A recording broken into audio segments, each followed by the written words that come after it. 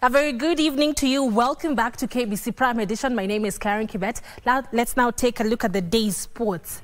The national soccer team Harambee Stars will conclude their 2025 Africa Cup of Nations qualifier matches tomorrow against Namibia at the Peter Mokaba Stadium in Polokwane, South Africa.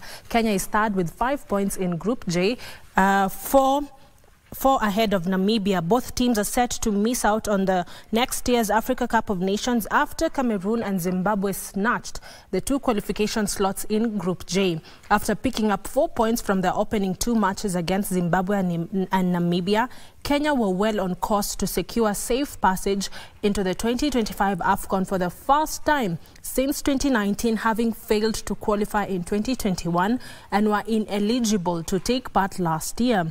However, Engin Firat's boys lost to Cameroon in both of October's meetings between the teams, leaving them in need of a win in the last 2 matches against Zimbabwe and Namibia. But a 1-1 against Zimbabwe effectively eliminated them from the race. However, Kenya will take part in the 2027 tournament, having been named as co-hosts alongside Tanzania and Uganda.